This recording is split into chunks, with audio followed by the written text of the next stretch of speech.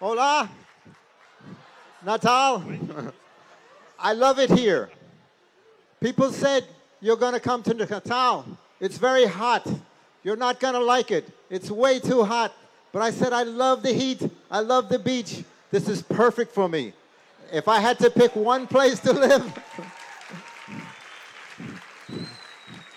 yes, I would live here. I think it's gorgeous. One of the nice things, we're right across from the beach, and I love the beach. How many of you know me? I know a lot of people here. So it's wonderful to see. Everyone is so kind. I travel all over the world, and I say one thing about the people in Brazil. You are the kindest people I ever met. You all have such big hearts. It's such a pleasure. No, honestly, it is such a pleasure to be here. And I always appreciate it. People want to take pictures. They want to give hugs. I will always stop. I will always do that. I always appreciate you doing that. So I want to talk to you a little bit today. You know, we talk about the space program, the space shuttle, why we had a shuttle. We talk about the astronauts up on the space station, what they're doing in space. We talk about missions to Mars. I'm going to show you how some of the rovers got to Mars. And we talk about the future of the space program. And for me, for you, many of you are at a great age. As you're getting older and as you're looking for jobs, you're going to have many, many opportunities within the space program. So don't think you can't do something in the space program because you have so many opportunities. Right now you have NASA, you have SpaceX, you have many different companies doing things. So before we start, I just want you to think about three things. I'm going to talk a little bit about this later, but I want you to think about three things, okay? Do your best, enjoy what you do, believe in yourself. This will give you such a happy life, and your life should be fun. I want you all to think, you're not sitting here in this auditorium, we're all in Florida, we're all out on the beach, and we're always having fun. One of the best things about working at NASA, it's always fun. You never grow up. You're always a kid. You're always watching spaceships going up. You're by the beach. So I want you to pretend you're at the beach and having fun, because that's the reality of living at NASA. So most of you know I've talked to some of you before about how much I hated school. I did terrible in school. And it was really funny because the last time I was here, I was talking to Donico, and he told me in one of the signs he had in the tent city said, "Be kind to your nerd. One day you will work for them." So I thought that was very, very funny. For me, I think you all are amazing. I did terrible in school. You're all so smart. You can do anything you want. So please continue to do what you're doing. You're doing great. So the first thing we talk about is something called STEM. Science, Technology, Engineering, and Mathematics. And STEM is giving you an idea what you can do if you have a good job and a good background in math and science.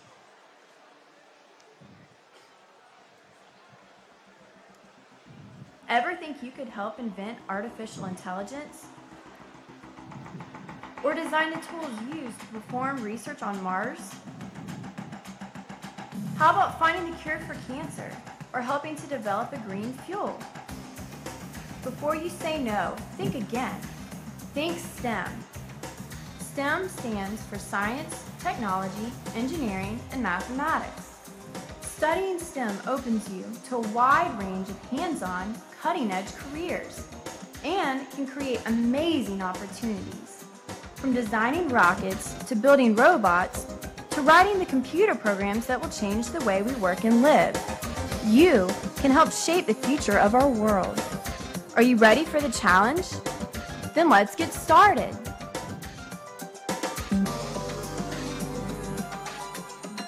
So that's STEM. It gives you an idea what you can do if you like math and science.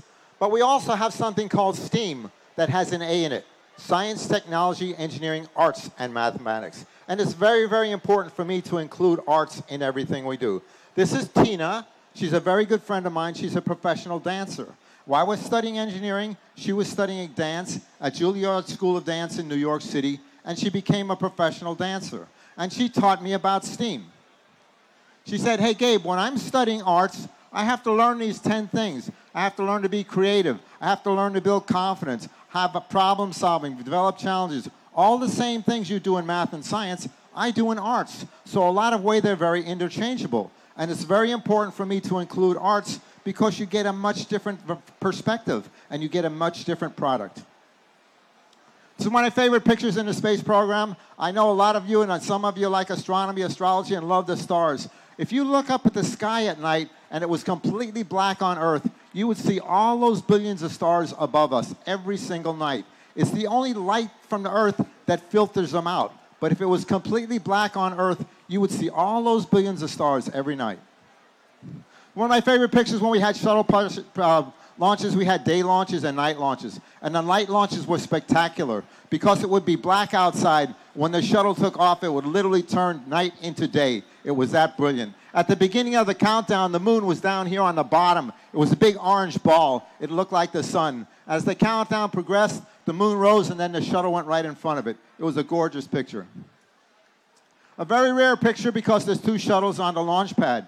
Normally, you had a space shuttle. The primary reason that we had a space shuttle was to build the International Space Station. It's the only thing large enough and powerful enough to take the big pieces up into space.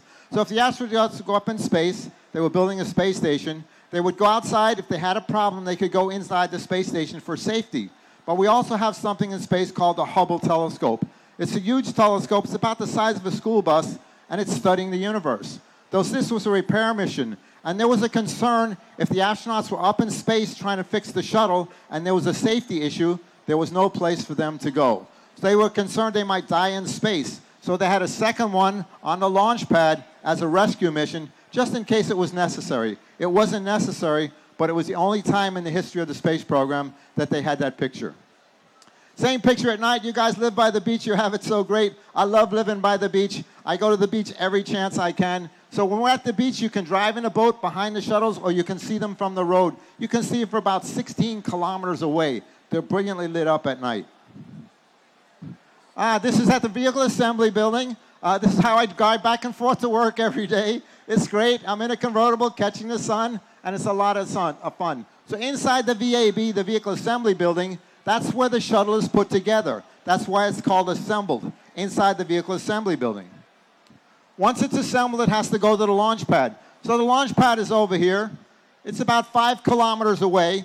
It takes 5 hours to get there. So I don't know if you can see down here, this is a little person. It gives you an idea how big this is. This is called a crawler transporter. This is a mobile launch platform. And the shuttle actually has 4 main parts. The part that looks like a plane is called an orbiter. The part in the middle, the orange part, is a fuel tank. It has liquid oxygen and liquid hydrogen. And there's 2 solid rocket boosters. This is what it looks like at launch. There's 3 main engines in the orbiter and the 2 solid rocket boosters. Combined, that's 3 million kilos pushing against the Earth. Now, I want to show you a launch, but I want to tell you a little bit about it first. One of the cool things about the Space Center, we can get about 5 kilometers away. Most of the public gets about 50 kilometers away, but we can get 5, so we're fairly close. So what happens at the launch? First thing you're going to see, inside that tank has liquid oxygen and liquid hydrogen. Those are 2 gases that are super cooled. They're put in this tank. They become very volatile, very explosive. And they sit out in the hot Florida sun, and they heat up. So anytime something heats up, it expands. So they have gases expanding all around the tank. They don't want to launch that way. The whole thing might go up in flames. So the first thing they have are igniters. They're at the bottom of the orbiter. You'll see their sparks. They're just burning off any vented fumes. The second thing you're going to see, what looks like smoke, but it's actually steam. They put 3 million liters of water on the launch pad for heat and noise suppression. So when this thing is taking off, we're about 5 kilometers away. We can see it, but it's very small, and we really can't hear it. So the first thing that happens when you see this launch, you're standing there, and your body just starts shaking. It starts at your feet. It goes through your whole body. You're just shaking. You can't see anything. You can't hear anything, but you can feel it. It's magical. It's the most wonderful sensation. People say, what's the best thing about being Kennedy? I say the launches. I go to every single launch I can. So your body is shaking like this, and all of a sudden, you see this thing take off, but it's really plays mind games with you because it's going further away, and it's getting louder and louder. Because it's going so fast, it's leaving the sound behind. So your body is shaking, you're watching this going on, your mind is going crazy. So I want to show you a launch. I want you to imagine these things that I just explained to you.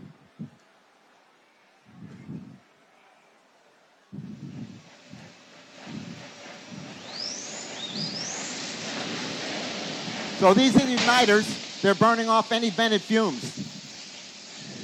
Now's when your body starts shaking. Starts at your feet and goes through your whole body. You're just shaking like this. It's amazing. And that's the steam from the water. So for the first 2 minutes, they're bouncing around quite a bit.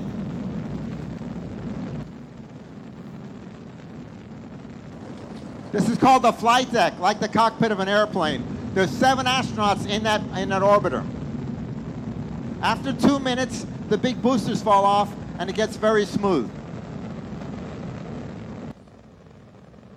When the boosters fall off, they fall off above the water. About 2 kilometers above the water, a parachute opens, they fall gently in the water, a ship goes out, picks them up, they're brought back, cleaned, and reused. And the boosters are held on with these huge bolts. They're about 1 meter long and 20 centimeters in diameter, and they literally blow them apart.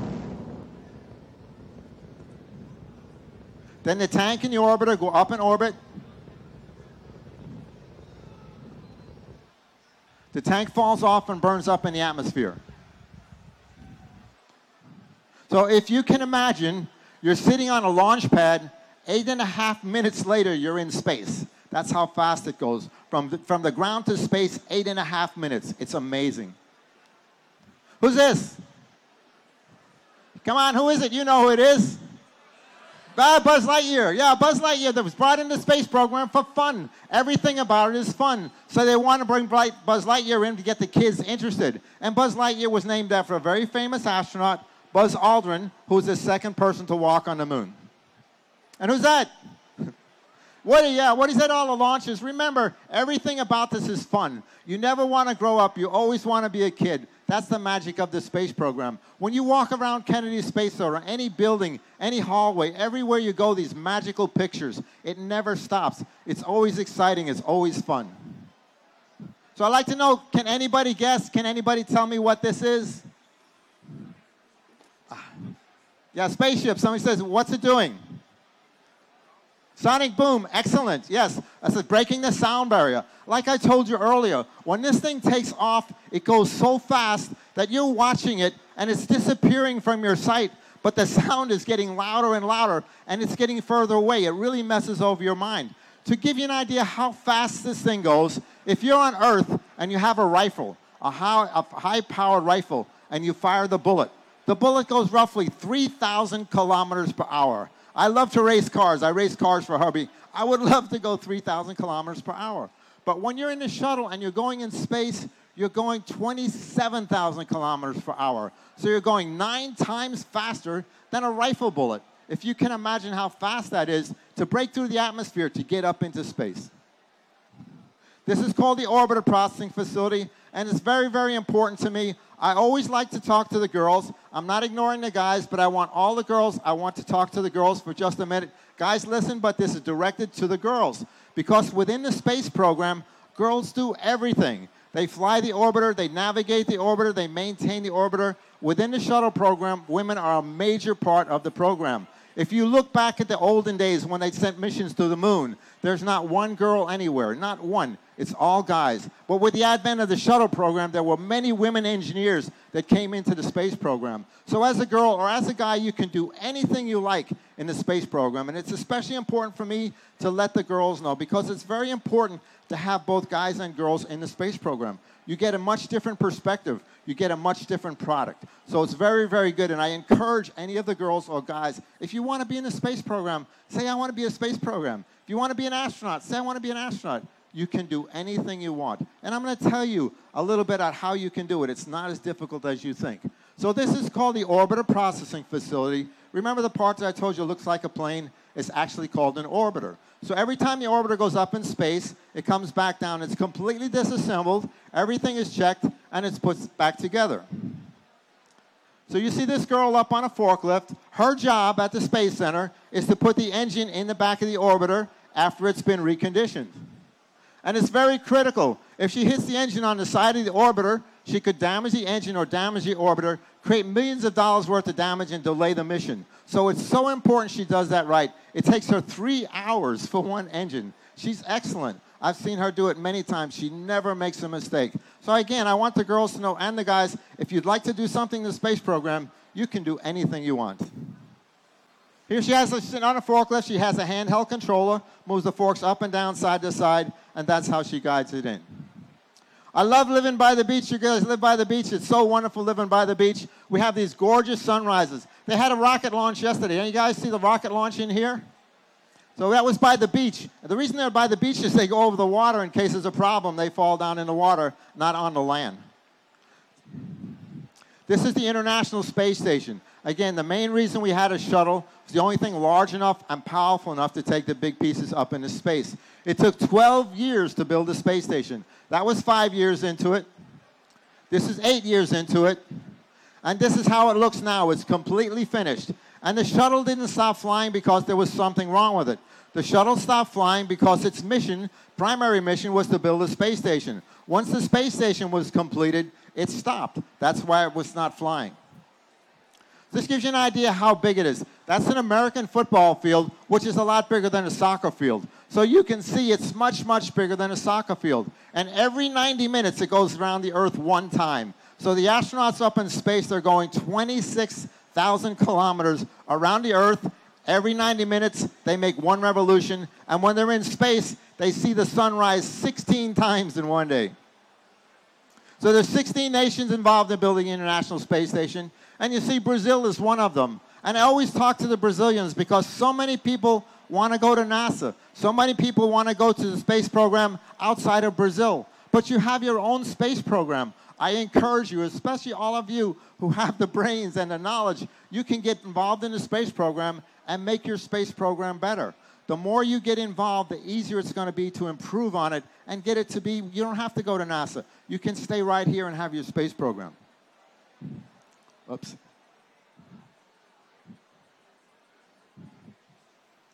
Can I back up one? Okay. One other thing I want to tell you, thank you. If you'd like to see the space station go over your house, it's not difficult. You can go outside and see it. You don't need a telescope. You don't need binoculars. All you have to do is Google, see the ISS, or go to the NASA site and spot the station. But easiest way is just Google, see the ISS. It will ask you for your home address and your email. And when it comes over your house, it will give you an alert. You can go outside and look at it. You don't need a telescope. You don't need binoculars. It's a bright, bright star. But normally when you see a star, you just see the light from that star. It's stationary. But when the space station is going over, you actually see the star moving across the horizon. You can see it for 4 or 5 minutes. So remember, if you want something to do some night, just do that. Just find out when it's going over your house, and you can go see it. Next thing I'm going to show you is how it was put together. So each one of these pieces was brought up in the cargo bay of the orbiter. There's 2 big doors in the back. They open those big doors. They put this piece in. They go up in space. The astronauts put on a spacesuit. They go outside, and they have to assemble this. Now, they're going 26,000 kilometers per hour, and they're floating.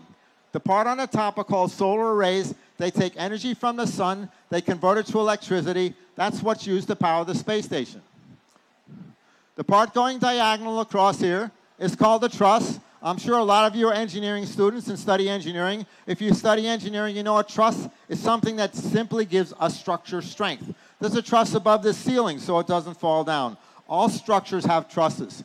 The cylindrical parts coming this way, those are where the astronauts live and work. And they go up in space. They stay up there for 6 months. And while they're up there, they're floating in microgravity. And they're learning to do things in space that we can't do on Earth. It's a very sterile environment. So they do a lot of scientific stuff in space that we can't do on Earth. You can see when the solar arrays are brought up, they're brought up in thin cylinders, and then they're expanded once they're in space. The bottom says which country built the module and which one was taken up. This up here is called the Canadian arm. It's used to move pieces around the space station. I'll tell you a little bit about that later. Japanese Space Agency. Japan is very big within the space program. European countries. Node 3 cupola. It's a very interesting module. It goes on the bottom. And in the bottom of it, it's glass enclosed. So when the astronauts go up in space, if they want to look down on the Earth or look at the solar system, they go to the cupola module and they look out. And I have a pretty cool movie to show you what it's like to be up in space and look down on the Earth. So that's what it looks like when it's all completed. I like to show you this because it's a three-dimensional view, and you get an idea how big it is. Remember, it's much, much bigger than a soccer field. It's going 26,000 kilometers around the Earth, and every 90 minutes it goes around once. So it's very important to understand. I always like to talk about learning. Learning is so important. For most of us, we're always learning our whole life. We never stop learning. And the best way to learn is to make it fun. The more fun you have learning, the easier it will be, and the longer you'll remember it. So for the astronauts, they have to go up in space, and they have to build a space station. Well, they've never done that. They don't know how to do it, so they have to learn. But they have to learn how to do it when they're floating. Well, we can't float on Earth because gravity holds us down. So they have to figure out how are we going to float on Earth to practice what we're going to do in space. So our body is what's called buoyant. Buoyant means you float in water. So the NASA said, okay, let's train in water floating like we do in space. But we don't want to float on the top. We want to float in the middle because it's more realistic. So when you float in the middle, that's called neutral buoyancy. Neutral buoyancy means you don't float, you don't sink. So if we jump in the water, we float on top because we're buoyant. They put a weight belt proportional around your waist, so you come down this pool. There's a big pool in Houston, Texas. It's called a neutral buoyancy laboratory. It's about 14 meters deep by 50 meters wide by 70 feet long, and that's where the astronauts train, in a neutral buoyancy state, right in the middle. This astronaut, you can see, is getting ready to go in the water. Everything is identical to in space. The spacesuit, everything is the same as they're going to do in space. This is part of the truss. If you put that in the water, it would fall to the bottom. So they have to prop it up in a neutral buoyancy state. This astronaut now, she's getting ready to go in the water. Anywhere she goes, 2 divers accompany her. In the case there's a problem, they can get her right out of the water.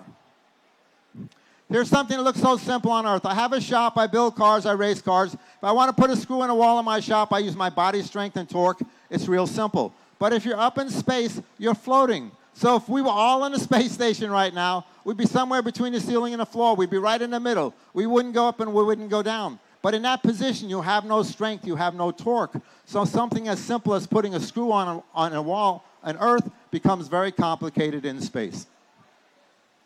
One of the things I love to talk about, I love sports. I had a terrible time in school because I always wanted to be playing sports or at the beach. And for me, it was like they took me off the beach and they stuck me in this box and they said, read. I didn't want to do that. I wanted to be outside of the beach or I wanted to be playing sports. I had a really, really hard time in school. But it's very, very important. I love sports because you play as a team. You never win as an individual in a team sport. So sports teaches you a lot. The main thing it does, it teaches you how to get along. And most adults don't know how to get along. Well, kids are always saying, my parents are complaining about this, my parents are complaining about that. And they do that, and the kids learn it, and they go up complaining. So try to get along. One of the things I like to ask now is, anybody know what a triathlon is? Can anybody tell me what a triathlon is?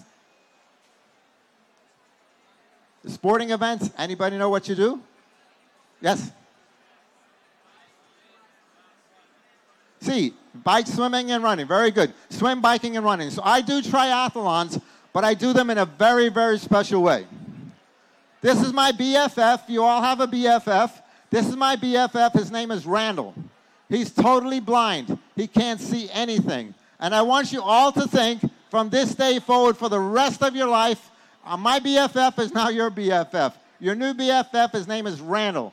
He's going to go with you anywhere you go. And anytime you can't do something, he's going to say, look, I'm blind. I can do anything. So can you. We all go through stages in our lives where we hit walls. We don't think we can do something. But if you have your BFF beside you, he's saying, look, I'm blind. I can do it. You can too. Don't ever think you can't do something. It's so important. And if you think you can't, I promise you, Randall will be right beside you and will say, look, I'm blind. I can do it. So can you. So think about that. You're always going to have this guy beside you. And you have Gabe with you too. If you let me come with you, I'll be cheering for you too. I want you all. My biggest message to you, it's not about space. It's about enjoying life.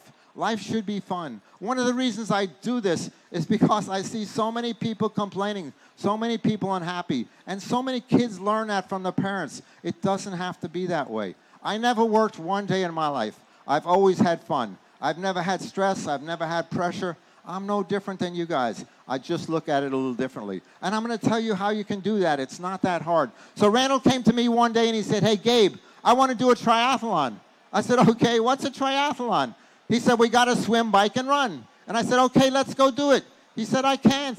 I said, why not? He said, I'm blind. But you do everything else. Let's go figure it out. So the first thing we do is a swim. We swim about 750 meters. We put a rope around my waist, a rope around his waist, with about 5-meter bungee between us. And I have to guide him through the swim. I can't pull him or I'll be exhausted. And I always kid around. I can't let him get ahead of me because we don't know where we're going. So it's really important. I guide him through the swim and I stay ahead of him. The second thing we do is we ride a bike, a tandem bike. We go about 50 kilometers, and we have to pedal together. If we don't pedal together, we'll be exhausted for the last part, which is a 5K run. When we do the 5K run, we have about a 30-centimeter rope. I hold one end, he holds the end. That's how we do the triathlon. So I want you to think about something just for a few seconds. I want you to think you're totally blind. You can't see. And you're going to run 5 kilometers as fast as you can. And you're holding on to a little rope. And we're very competitive. You're going to run for about 25 minutes as fast as you can, and you can't see. And I'm going to be saying to you, turn left, turn right. We're going up a hill. We're on gravel. We're on dirt. And all you're doing is running and holding on to this little rope. Now, I tried it one time. I got a blindfold. I got my own sighted guide, and I ran a 5K blindfolded. It's very, very scary. I can tell you. He has tremendous courage. So remember, he's going to be with you the rest of your life. Anytime you think you can't do something, he's going to say, yes, you can. You can do anything you want. Don't ever think you can't do anything.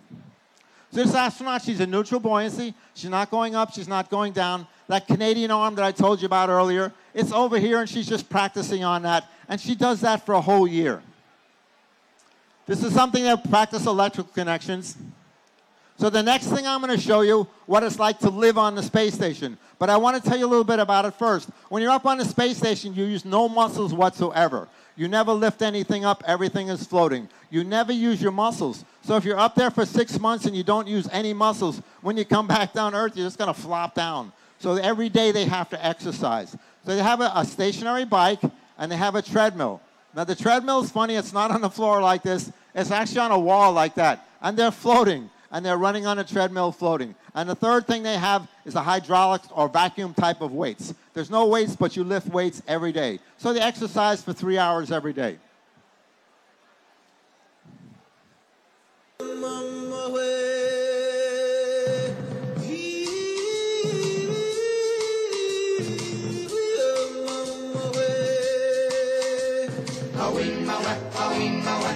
This guy's riding a stationary bike. You see his water bottle is floating beside him. I'm always looking for my water bottle. His is right there. This guy's got his feet hooked so he doesn't float away. But everything is floating. Even the crew.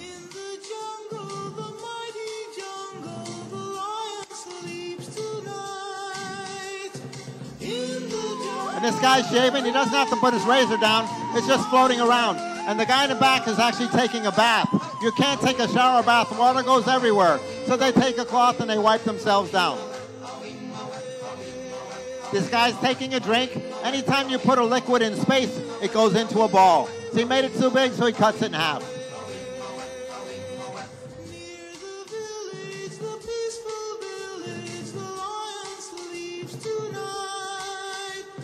And everybody sleeps in a sleeping bag. Now you can sleep standing on your head, horizontal, vertical, any position you want. It feels the same. So if you want to sleep standing on your head, you can do that.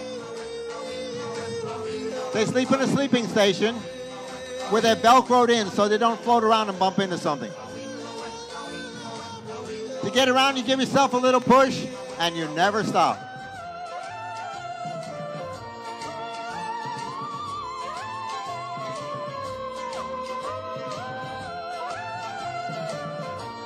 This great big box on Earth, if this box was in this room, all of us put together, all of us couldn't move it. We couldn't even budge it.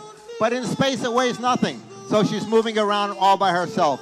And for the girls or guys with long hair, you've got to pin it up, or it will just be a big powder puff, completely engross your face. So they all have to pin it up. And they're sitting around a table. There's no chairs. They're all floating. They're having a little taco break. Now, the two guys in the back are just floating a little bit higher.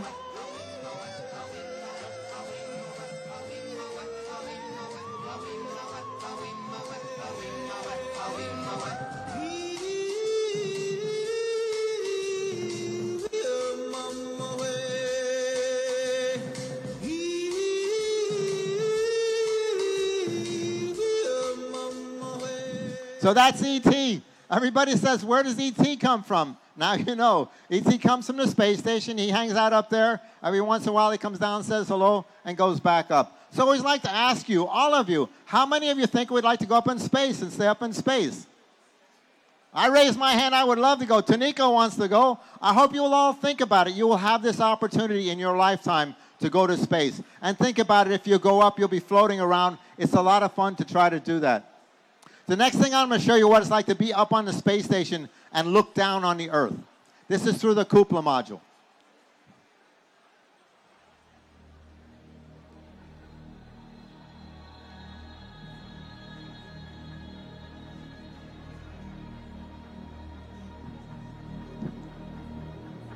So you see how all of the continents are lit up. And one of the things the astronaut talks about, how these electrical storms, how these huge storms are hundreds of kilometers long, and there's lightning all over the Earth. The greenish layer on the top is called the ionosphere. It separates our atmosphere from outer space. Those are the solar rays. They're always pointed towards the sun. Now remember, every 90 minutes, there's a new day in space. So when the astronaut's up in space, 16 times a day they see the sunrise.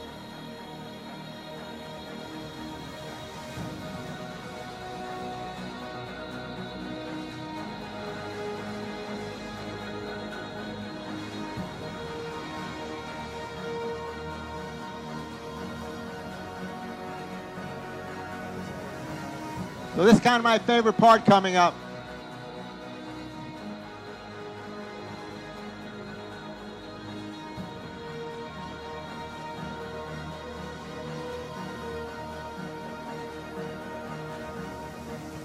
So these are the northern lights, how they look from space. I've always wanted to see the northern lights, one of my things I want to try to do. But the northern lights happen when solar storms come from the sun. They come with electrons, an electrical charge that bounces off our atmosphere of oxygen and nitrogen and creates a spark. And they can be green or yellow or orange or blue or purple, depending on the altitude and depending on whether it's oxygen or nitrogen.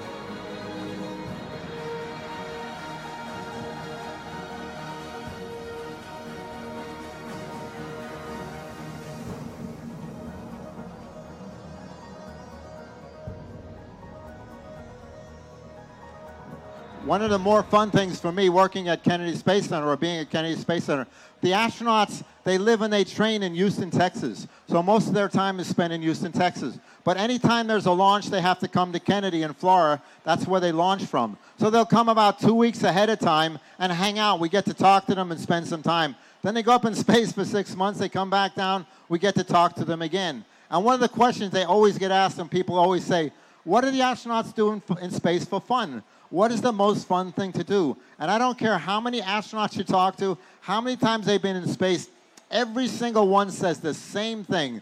They love looking out the window. They think that's the most fun thing because they see this, they see the stars, and they see the solar system. When a solar storm comes from the sun, it comes with electrons. There's also something called a solar flare. It comes with ions, protons, and electrons. And when they hit the Earth's atmosphere, they give all these electrical charges, and they mix with oxygen and nitrogen. And they turn the sky, instead of being black, it turns into all of these colors at the same time. And scientists always track electrical flares because they mess up Earth's navigation and Earth's communication system. So they always announce there's going to be a solar flare. So if there's anywhere near and you hear about a solar flare, try to go outside because this is the magic of what you'll see. The future of the space program involves going to Mars. Mars is really... Oops. Can we back up one? Thank you. The future of the space program involves going to Mars. They say, well, why do we want to go to Mars? What's the fascination with Mars? Well, if you look at Mars and you look at Earth, they're very similar. And scientists believe billions of years ago that Mars was just like Earth, that it had oceans and lakes and rivers, and it even had an environment like Earth. So they really believe at one time something may have lived on Mars. It may still be alive now. And that's what the fascination is with going to Mars. So if you look at Mars and you look at Earth, Mars is about 1/2 the size of Earth. And Mars is spinning, our planet is spinning, Earth is spinning at 1,600 kilometers per hour. Right now, as we're on the planet, it's going 1,600 kilometers per hour. There's 24 hours in Earth Day. Mars is spinning at 800 kilometers per hour. There's 24 hours and 37 minutes in a Mars day. So there's a lot of similarities between the two. And they're both tilted at the same axis. So you say, okay, let's jump on a ship and go to Mars. Well, it's not quite that simple. First of all, Mars is roughly 400 million kilometers from Earth.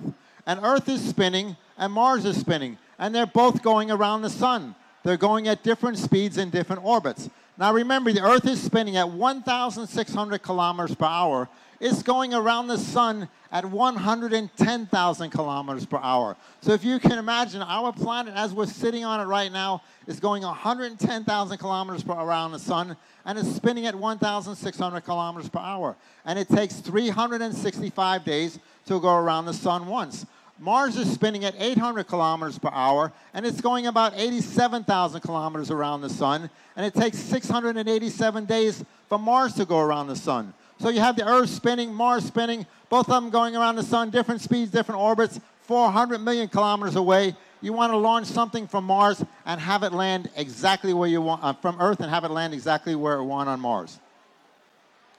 So there was 3 kinds of rovers that went to Mars. I'm going to show you how one of these rovers got to Mars. But there's actually 3 kinds. The smallest one in the middle is called Sojourner. It was the first rover to go to Mars. And it's maybe 60 centimeters by 60 centimeters by 60 centimeters. It's pretty small. But they sent it to Mars to test a landing system. It was an inflatable ball, and they wanted to see if they could land and survive. That's what Sojourner went to. The next one is, there was 2 of them. One was called Spirit. One was called Opportunity, and they were sent to Mars to look for water, because scientists believe anytime water exists, that life exists in one form or another.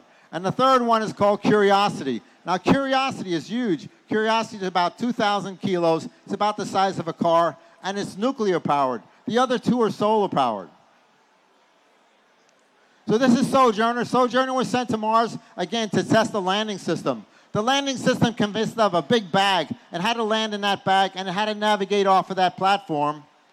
And then it went around looking for water on Mars and just studying Mars. It was only up there a short time. This is called Spirit. Now, there were 2 rovers. One was called Spirit, one was called Opportunity. And they were sent to Mars to look for water. Because, again, scientists believe if water exists, life exists. Now, I want to show you how these rovers got to Mars. But I want to tell you something about what it's like to be on Kennedy Space Center. Yesterday, how many of you saw the launch here yesterday? We were all in a little room watching the launch. A few of you saw it. Now, if you noticed, when they counted down with the launch, everybody counts down with it. So I'm working as an engineer in an engineering office. So you're sitting in this engineering office, and they announce over a public system, there's going to be a launch in 10 minutes. So we all run outside, and we got to watch this launch. So I want you to think, you're all not here in this room. We're all going to run outside, and we're going to watch this launch. And you're going to hear all of the launch engineers giving countdowns and giving okay. Then the launch countdown will direct. It'll be 10, 9, 8. And when they do that, I want you to count down with it.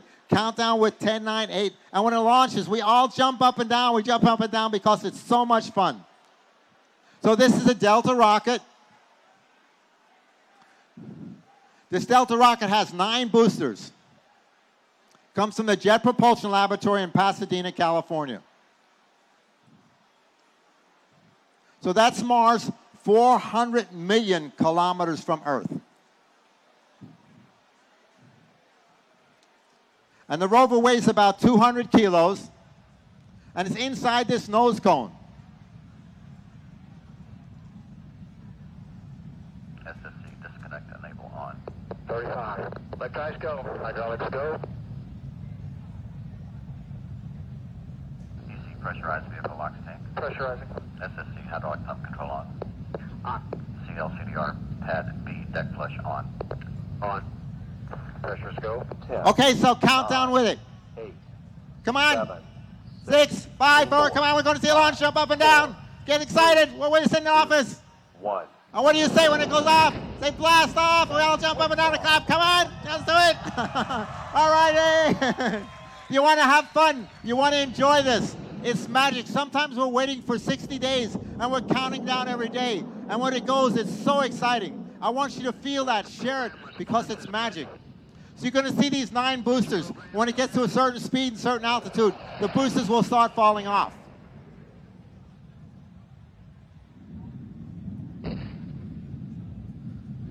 So you're going to see there's a lot of different pieces on this mission.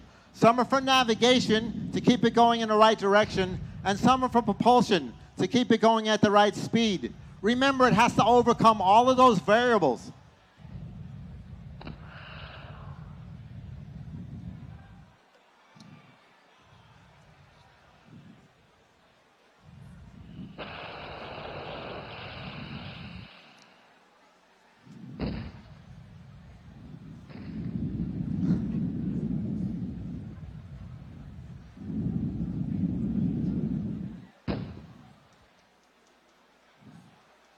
Each time one of those pieces is used, it's just left in space.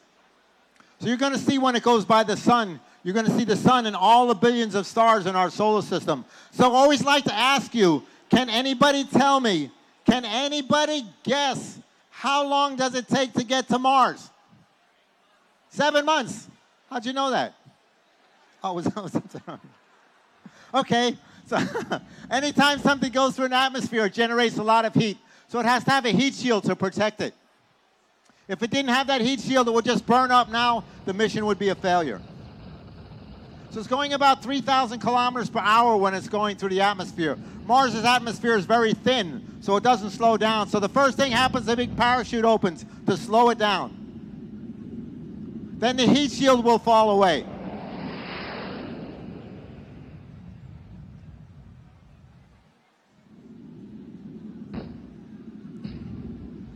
After the heat shield falls away, it's in this inflatable canister. When that rope gets 100 meters long, it will inflate.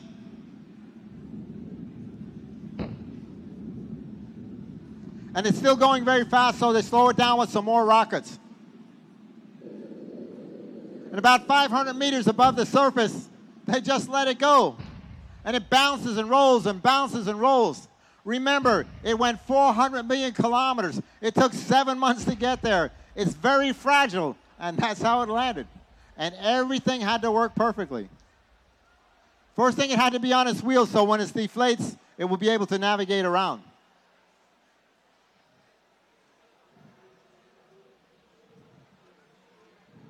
First thing that happens, solar panels unfold. They take energy from the sun. They convert it to electricity. That's what's used to power the rover. Then a TV camera comes up, and it takes pictures. So this is computer generated. It's going to show it cruising around Mars. But it really will go about 7 meters. It will stop. It will send a signal back to Earth. A scientist or a geologist will analyze it and tell it what to do for the next 7 meters. And it's really fun. There's 3 women, just like you have a joystick at home for your computer games. They drive this around Mars. And they're great to talk to because when you talk to them, they talk about driving around Mars like we talk about going next door in our car. They're really a lot of fun. They think this was a lake bed at one time. They think this area was full with water. If you're over here in Natal or anywhere you are where there's a body of water, if it dries up, you will see a lot of rocks on the bottom. That's why they think it was a big lake at one time. So they were sent to Mars to look for water. So how does this thing look for water? So what it does, it has a drill in the front of it, and will find a rock. It will drill a hole in the rock and look at the center of what's called the core. And inside the center, you will see these different lines. A geologist can say how old that rock is by the number of lines and the distance between them. And they can tell if water was present by the color. So in some ways, it looks like Earth. You see the mountains and you see all of the sand. There's many places on Earth that kind of look like this. So there's somebody driving this around. They're going 7 meters and they stop and they're looking around. And they will see a big rock. Instead of hitting that rock and tipping itself over, it drives around that rock. And then it's going to take a core sample. It's going to look at the center of a rock to see if water was present when it was formed. So it has this drill. This drill will drill a hole in it, look at the center. And the reason they look at the center instead of the outside, because age and weather can change the outside. But the center, the core, will be just the way it when it was formed.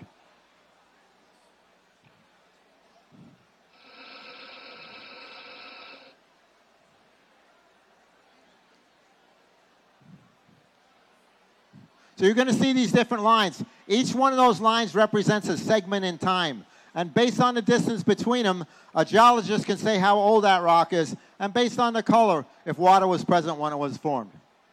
So this rover is called Spirit. There were two. One was called Spirit, one was called Opportunities. They were sent to Mars in 2004 to look for water. And they were only supposed to last 90 days. That was their life expectancy. Now, one of them went for 5 years. Now, I don't know if can you guys drive your car on the beach here? Can you get in your car and drive on the beach? Well, we can in Florida. We can drive our car on the beach. If we're in the packed sand, it's no problem. But if we get out of the packed sand and get into loose sand, we're going to get stuck. There's no way we can get out. So one of these rovers, after 5 years, it was cruising around Mars. It got in some deep sand, and they couldn't get it unstuck. So it couldn't charge the batteries, so it died.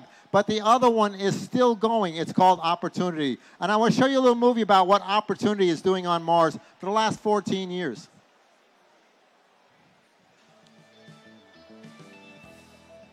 The first extraterrestrial marathon presented by science at NASA. With all the fanfare about Mars rover Curiosity landing on the red planet in August 2012, it's easy to forget that there's already a rover on Mars, an older, smaller cousin set to accomplish a feat unprecedented in the history of solar system exploration. Mars rover Opportunity is on track to complete the first extraterrestrial marathon. A marathon is 26.2 miles. When Opportunity landed on Mars in 2004, NASA's goal was to have the rover travel a meager 600 meters. However, no one knew what kind of runner Opportunity would turn out to be. As of July 2012, Opportunity has traveled almost 22 miles, only 4.2 short of a full marathon. Runner-author Hal Higdon once said, "The marathon never ceases to be a race of joy, a race of wonder." That goes double for a marathon on another world, where every mile promises a new discovery. Opportunity's prime mission is to search for signs of ancient water. Today, the red planet is a bone-dry desert with breathtakingly thin atmosphere, conditions deadly to almost every known form of life on Earth. Billions of years ago, however, things might have been different. Many researchers believe that Mars was warmer, wetter, and friendlier to Martian life. Opportunity's job is to search for clues to that ancient time. Just getting to the starting line was epic.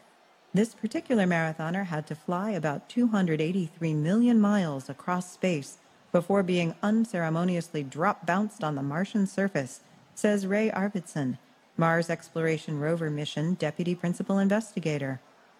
Like many long-distance runners, Opportunity likes to take it slow. On a typical drive day, the rover travels only 50 to 100 meters. This gives the rover time to pause and look for the unknown, and take some photos along the way. Recently, Opportunity sent home its 100,000th image, a stunning panorama of the Marsscape. Opportunity first uncovered signs of water in deposits near the landing site in Eagle Crater. There were rocks that seemed to have formed in an ancient shallow lake. Over the next 4 years, Opportunity scavenged ever larger and deeper craters, finding more evidence of wet periods. Indications were, however, that the ancient lake water might have been too acidic for life. The metallic marathoner soon set its sights on Endeavour Crater, an enormous pit 14 miles wide and hundreds of meters deep. Endeavour's depth would offer a look farther back into the history of Mars, to a time when the water was possibly less acidic. The marathon route crossing Mars Meridiani Plain to Endeavour was a daring trek, with no aid stations anywhere. Raging dust storms reduced the rover's solar power so much that Opportunity almost entered the sleep of death. Soft, sandy, wind-blown ripples trapped the rover's wheels. And there was an injury. A failure in Opportunity's right front steering actuator made running forward tricky. Ever resourceful, the rover ran part of its race backwards. The course took Opportunity over sedimentary bedrock made of magnesium, iron, and calcium sulfate minerals, further indication of water billions of years ago, says Arvidsson. When the marathoner reached Endeavour Crater in August 2011, things got interesting. Endeavour is surrounded by fractured sedimentary rock, and the cracks are filled with gypsum. Gypsum forms when groundwater comes up and fills cracks in the ground, depositing hydrated calcium sulfate. This is the best evidence we've ever found for liquid water on Mars. The gypsum veins were likely formed in conditions more pH neutral and possibly more hospitable to life. Jackpot. But this marathoner isn't done. Opportunity is doing so well that 26.2 miles might not be the finish line after all. We have no plans to stop running, says Arvidsson. Extraterrestrial ultra-marathon, anyone? For more news about other NASA missions going the extra mile, visit science.nasa.gov. Do any of you run marathons? Anybody run a marathon in here? I don't. But I know a lot of people in America do, and I see a lot of people running along the beach here. So this thing is actually still going. This movie's a little bit old, and it's got 45 kilometers now. What they talked about in the movie, I don't know if you noticed,